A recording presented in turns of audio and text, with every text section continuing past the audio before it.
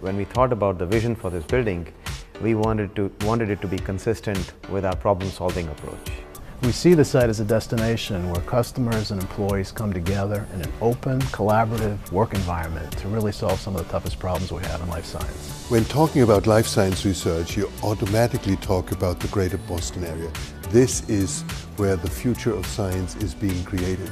And it's our global mission to help and support researchers discover and develop new therapies.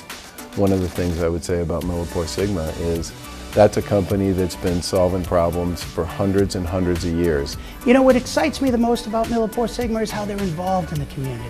MilliporeSigma will be seen as a leader convening collaboration not only with customers but within the sector itself. Well, one of the things I always like to think is that Massachusetts is a global hub. There is not another location in the world where you have a higher concentration of life science related work.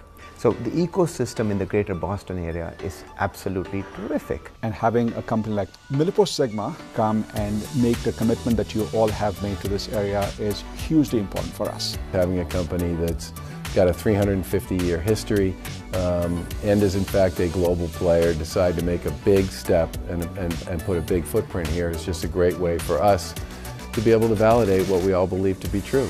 If you're playing anywhere in the world, you ought to be playing here in Massachusetts.